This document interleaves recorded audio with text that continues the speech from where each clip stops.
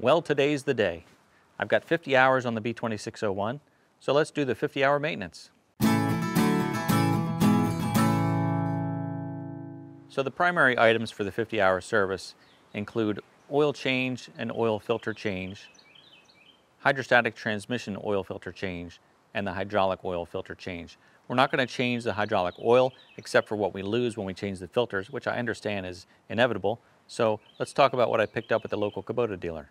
Because the next service interval is not for another 150 hours, I told the dealer I wanted an oil that would get me through all 4 seasons here in the Northeast. So he recommended 15W40 motor oil. I've got the engine oil filter, which is the smallest of the 3, the hydrostatic transmission filter, which is the middle size, and then the hydraulic oil filter, which is the tallest of the 3. They're also marked clearly HST filter, suction filter, which is for your hydraulics, and of course the engine oil filter just says oil filter, but that's the easy one. I also picked up a couple of quarts of UDT2 hydraulic oil, which I understand is what these units are shipped with. It's a synthetic oil, so we'll continue with that. I'm hoping I don't lose too much, but I picked up 2 quarts just in case. Now, not knowing what to expect from these factory installed oil filters, they may be super tight, I don't know, but I've got a couple of different style oil filter wrenches, just so I'm prepared with that. I've got some nitrile gloves, which are always nice to keep your hands clean, and of course a nice big oil drain bucket. I like this one because it has a nice big wide opening to catch any spills that might happen. And also I'm prepared with my 9/16 wrench to take out the oil plugs. That's right, 2 oil plugs in this oil pan. And I did say 9/16. I tried a 14 millimeter and it was just too tight to get on there. I tried a 15 millimeter and it was a little loose, so turns out that 9/16 is the Goldilocks socket that we need for this project. And of course nothing is better than old kitchen towels for spills because they're made out of cotton, super absorbent, and we were going to throw them away anyway. Now make sure you stick around to the end because I'm going to show you another tip that's not in any of the service intervals, but I think it's really important. So let's start with the engine oil and oil filter because I think that's the easiest of the 3 filters. So we'll start easy and work our way up. Now if you have the front end loader attachment on your B2601, you probably want to remove it or at least raise it up out of the way so that you can work on the side panel. But if you do raise it up, there's a safety interlock located under the seat. Let me show you that right now. So when you're seated on the tractor, right behind your right calf is this safety interlock. You simply take this lever, you slide it over and drop it down, and what that does is it locks your stick so that you can't bump your stick or anything that would potentially drop your front end loader. Good little safety feature. All right, so let's raise the hood.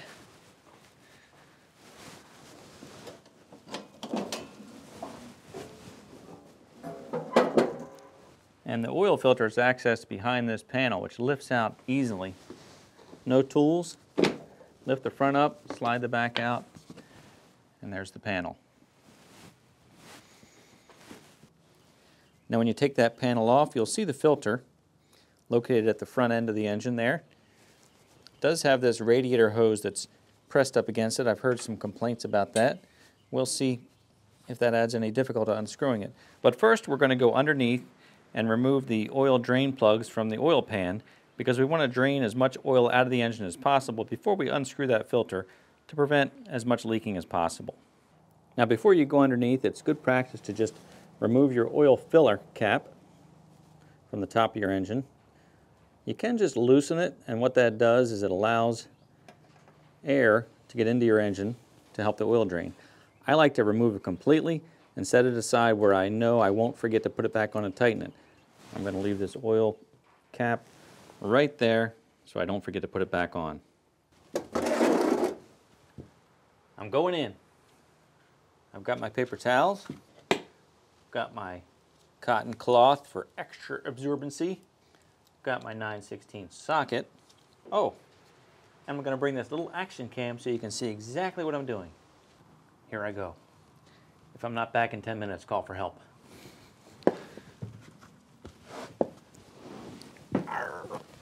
Okay, so here are the 2 drain plugs on the oil pan.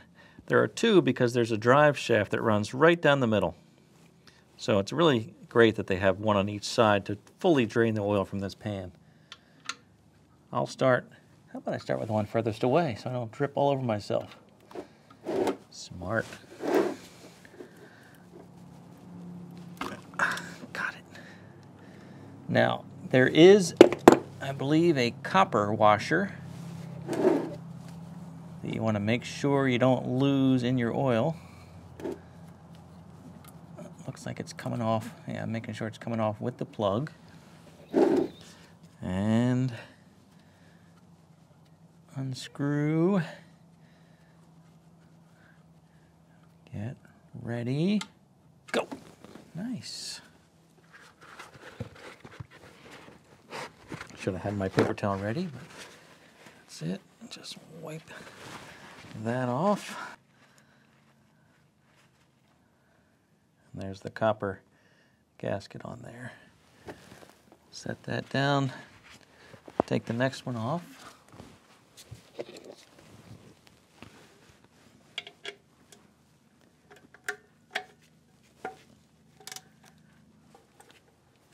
we go. Again, the copper washer is coming with the plug. Loosen while holding a little upward pressure, and go.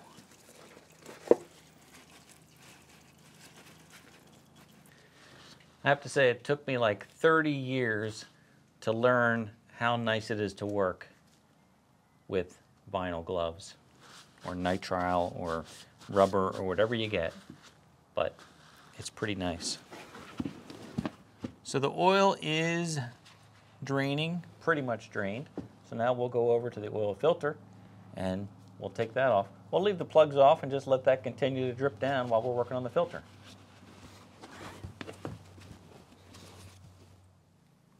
Before I start to mess with this filter, I'm going to get the new filter ready to go. So first thing is just to peel the plastic off. And then the other thing we do is just wipe a little bit of clean motor oil around that gasket. So next time we go to take this one off, it will not be stuck to the engine block. So I've got the oil here. And then I just dip a little on the tip of my finger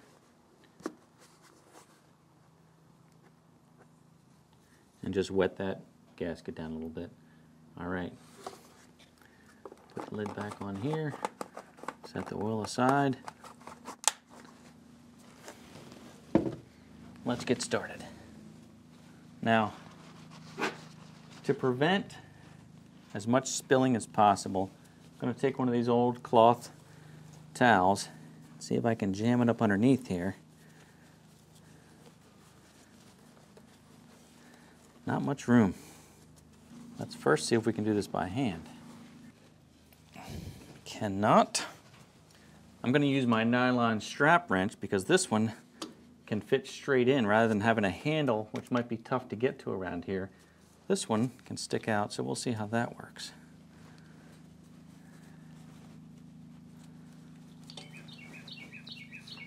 This is really tight, especially with that radiator hose pressed right up against it.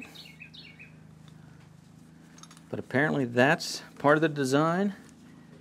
Everybody seems to have the same complaint.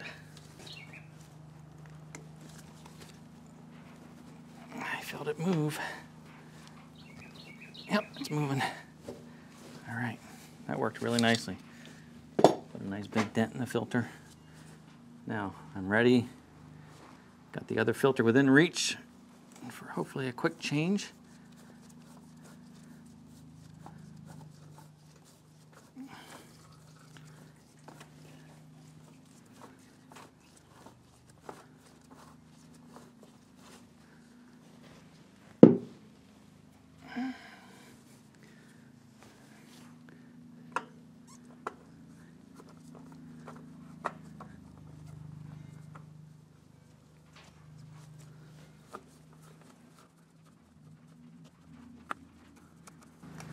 That hose is definitely not a great design. All right, so that's on. Didn't barely capture any of the spill. A lot of it just ran down the frame. I'm just gonna put this on here and give it a little bit of a snug.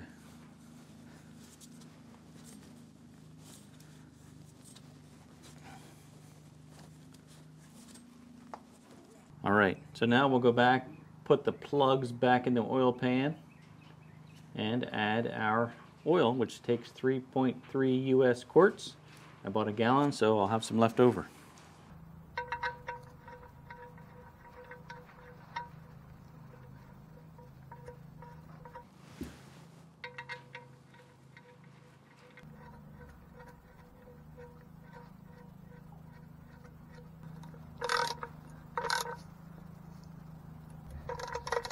Snug on those.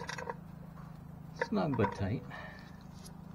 Okay, now we'll add the oil and move on to the transmission filters. Hey, if you would do me a favor while I'm under here, I can't reach that subscribe button. If you would just tap that for me and click that notification bell and maybe hit the like button, really appreciate it.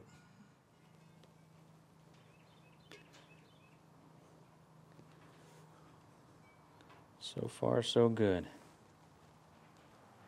Okay, the dipstick is located on the right-hand side of the tractor.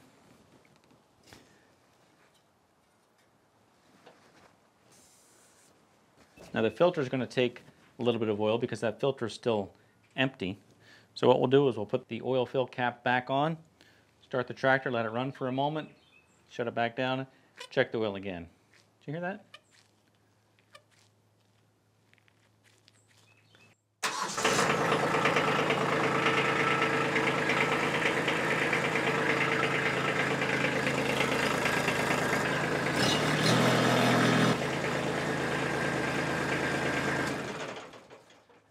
I never get tired of hearing that sound. I love it. Now while you've still got the hood up, there are a couple other things you can check out. Now one thing you should check frequently is this radiator screen.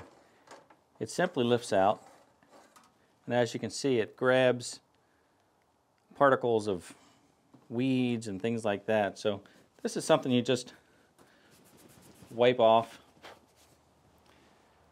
put it back in place. But look at your radiator too and make sure that nothing's gotten behind this screen and stuck in the radiator. Mine looks nice and clean. Then you drop that back in. The other thing is your air filter, which is located on the right-hand side of the engine, again, as you're seated at the tractor. This has a couple of clips on it.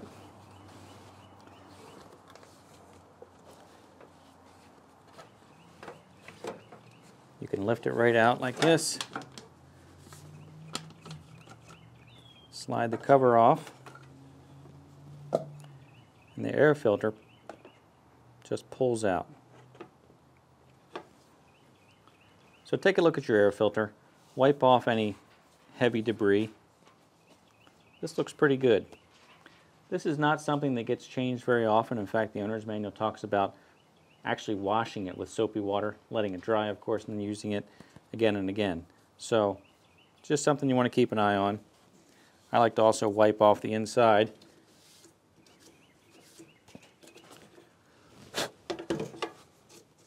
Because there's an additional screen on the inside here that keeps the really small particles from getting in. Well, this stops the smallest of particles, but I guess that's a secondary catch-all. Then you just slide it back in place. Make sure it's seated all the way against the back. Put the cap back on. Make sure this little drain plug here is facing the bottom. That way if any water were to be sucked in, it would drain out of the bottom here.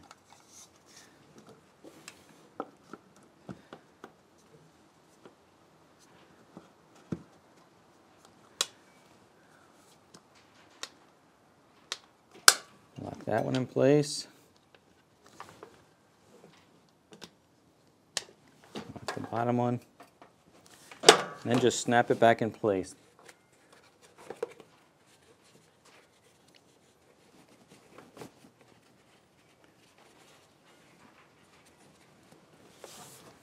Just like that. And while you're under here, it's a good idea to check your antifreeze coolant levels as well.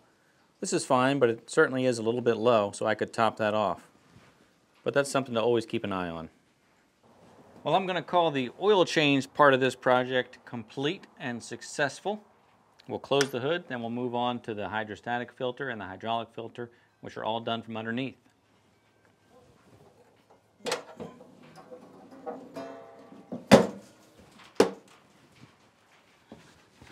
Oh, hey, fancy meeting you here. So,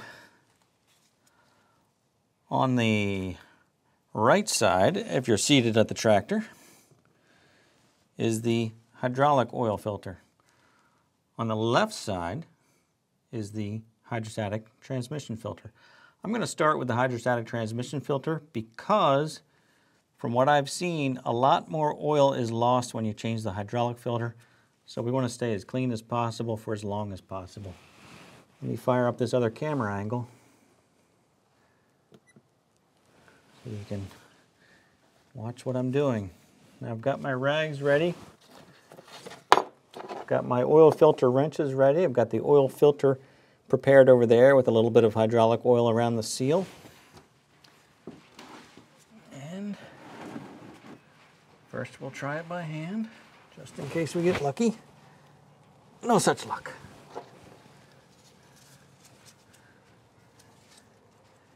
And we'll use the old nylon strap wrench again.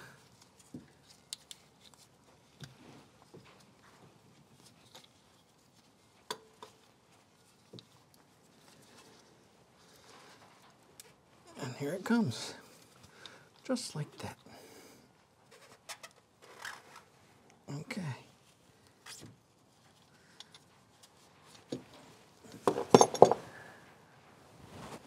Now here's the new filter, confirming the same size.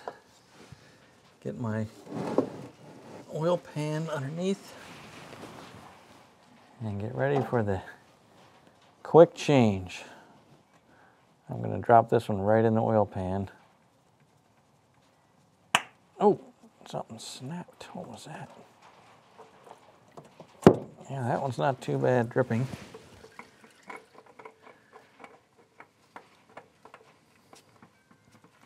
I actually heard a little pop when I took that filter off, which is odd. Like maybe there's some pressure that builds up in these transmissions. All right. Again, I normally do this by hand, but I'm just going to give it one little extra with the wrench because it's kind of tight under here. Difficult to really get enough leverage.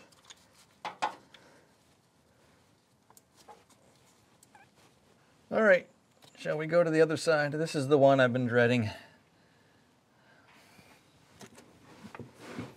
Really lost hardly any hydrostatic oil from that first one. Okay, so this is the one. We'll start by just cracking it loose.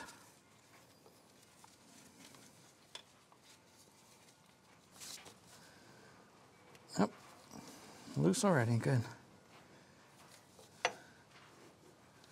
Rest can be done by hand.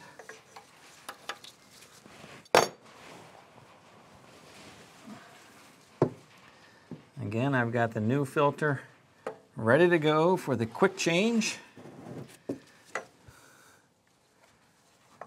And I will take the old one off with my right hand and move in as quickly as I can with the new filter. Ready or not? Here we go. 3, 2, 1, go. Quick, quick, quick, quick, quick, quick, quick. Oh, look at all that oil coming out. New one in.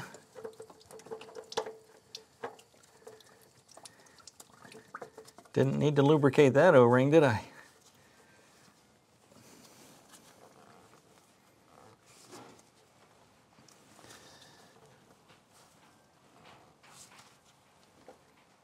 That's it.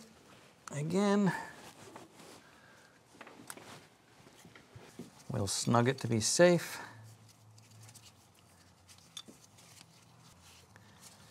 Just a little.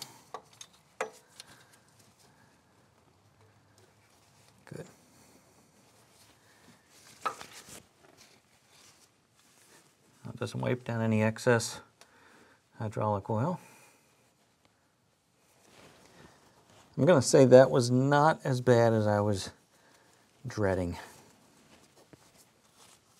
We lost maybe half a quart or so, but that's okay. We have oil. All right, we are done underneath. Let's move back up top. We are at the back of the tractor now, and you can see that the hydraulic oil dipstick is clearly marked here on the left. Now the hydraulic oil fill is this little cap located right above the top link. It's a little rubber cap that pops off. That's where we'll add our hydraulic fluid. All right, I've lowered my 3-point hitch just to get the mechanism out of the way to make it a little easier to check the oil and fill it. So here's the hydraulic oil.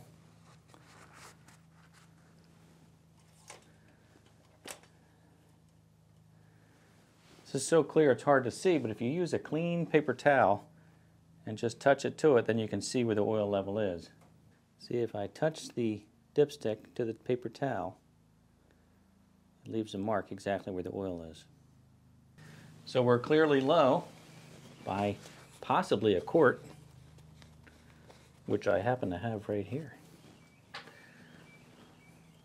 Take the rubber cap off. Make sure that the area is clean. Now this, I think I can do without a funnel. He said with confidence.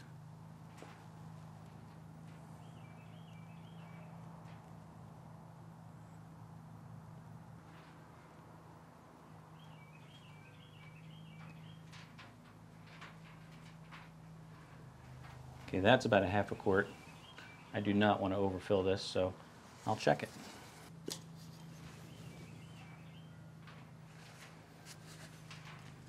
Probably going to take the rest of the quart.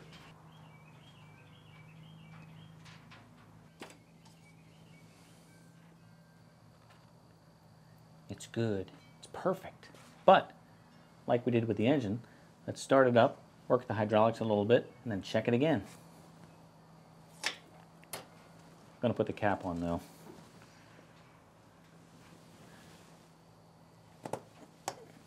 Nice.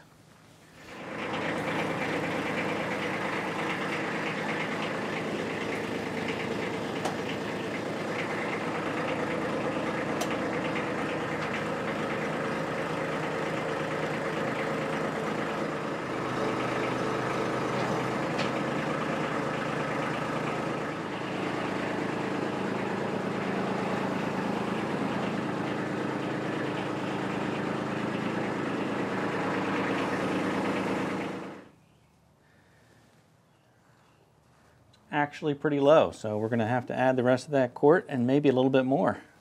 Definitely good to work the hydraulics up and down a few times. Make sure all the oil is circulated through the filters and through the system. Now, let's briefly talk about grease, and then I'll show you that one bonus tip that I was talking about way back at the beginning of this video. Unless you have the front end loader attachment, this tractor doesn't have that many grease points. There's one underneath, which is attached to the brake pedal. I'll show that to you right now, and then a few in the back. So basically, if you look right below the brake pedals, you can see that grease fitting right there. Let's go to the back. Now in the back here, you have a grease fitting on the top link. You also have another grease fitting on the 3-point hitch leveler on that right-hand side. Now one tip with these, when you grease them, don't grease it until you see grease coming out of the threads. That means you filled this entire cavity up. Don't ask me why I know this. You fill this entire cavity up, and then when you go to turn the top link in, it's so full of grease, it's difficult to turn it in. So you just want to put some grease in there. I would recommend screwing it all the way closed and then back open some just to get grease on the threads. And same thing with the adjuster on the 3-point hitch on that right-hand side.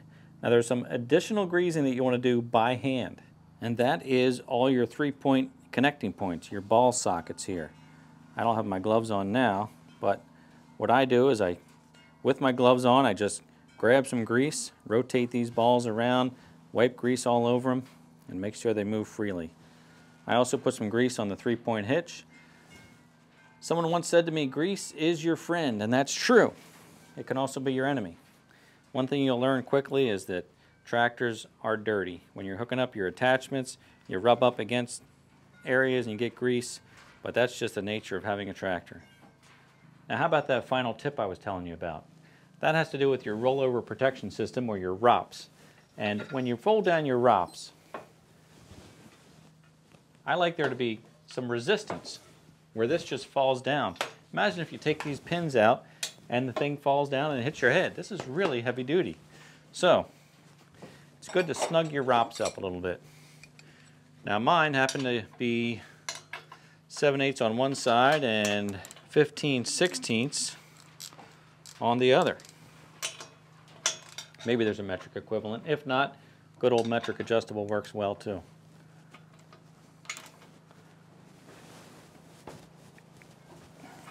Just like to snug those up a bit.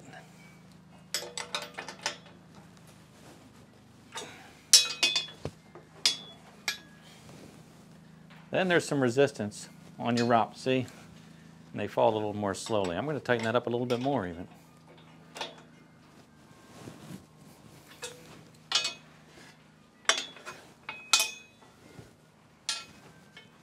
That feels good.